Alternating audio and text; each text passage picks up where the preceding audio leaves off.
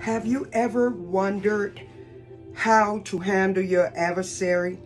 Well, if you have, I'm going to give it to you in a simplistic manner, straight from the Bible.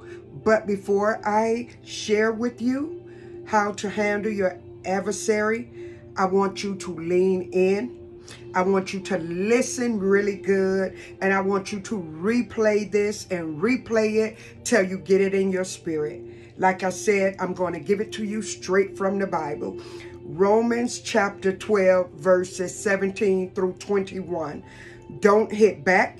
Discover beauty in everyone. If you got it in you, get along with everybody. Don't insist on getting even. That's not for you to do. I'll do the judging, says God. I'll take care of it.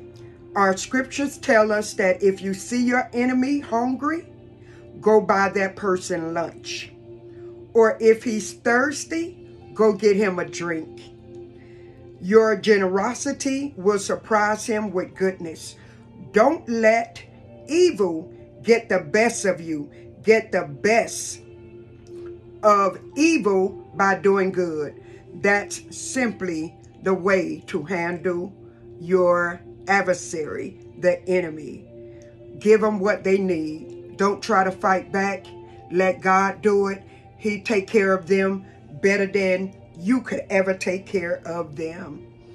This is straight from the Bible. God bless you and have a wonderful day. Oh, if you like this video, please share it, like it, comment, and subscribe to the channel. See you in the next video. Bye for now.